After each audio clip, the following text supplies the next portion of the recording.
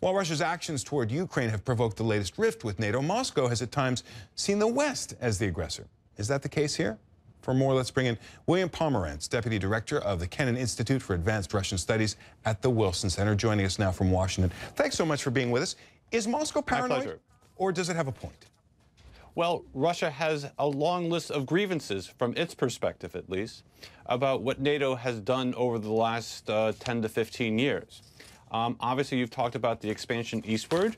Russia believes that there were at least implicit promises that would not occur at the time of the collapse of the Soviet Union. Can I jump in on that very thought? Because Mikhail Gorbachev says it explicitly. He is publicly bitter. He feels like he was toyed with and lied to by U.S. authorities who said NATO would not expand. Well, that's Mr. Gorbachev's perspective, and there's no doubt that he appears to have walked away from those meetings in 1990, that there would be no expansion. However, the statements that were made were ambiguous. They were related primarily to the question of Germany and not necessarily to all of Eastern Europe. And finally, and most fatally from Russia's perspective, none of these conditions were written down on paper. So as events changed, attitudes changed, and NATO evolved.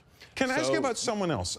In fact, he's the man your institute is named after, George Kennan. He's one of the visionaries of American diplomacy. He said expanding NATO would be, and this is a quotation I'm sure you know, a fateful error.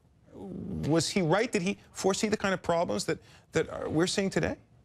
Well, like a lot of people, he was very concerned that a expanding NATO would isolate Russia and would cause Russia to respond.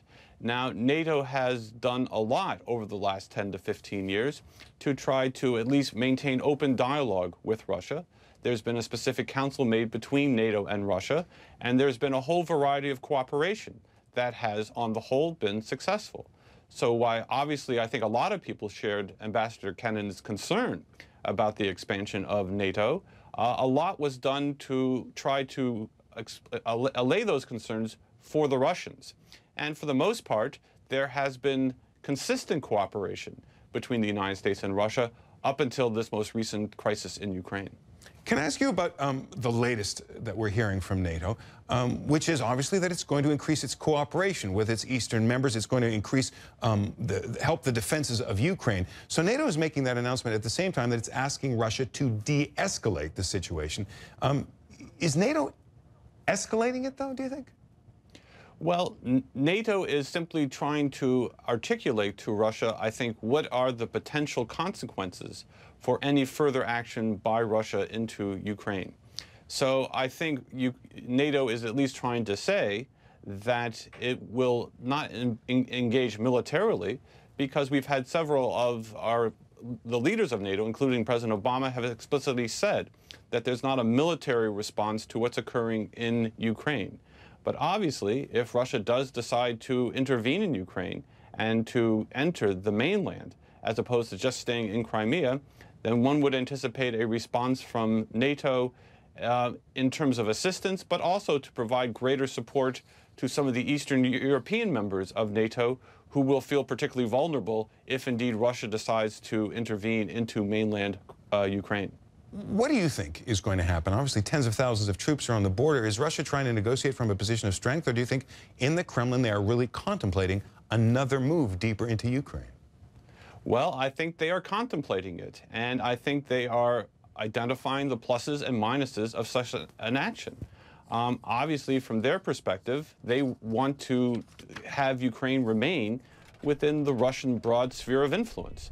And as a result of what's occurred in Crimea, Russia now really looks more and more likely that Ukraine will drift more towards the West, and it will sign the association agreement, which started this whole controversy in the first place.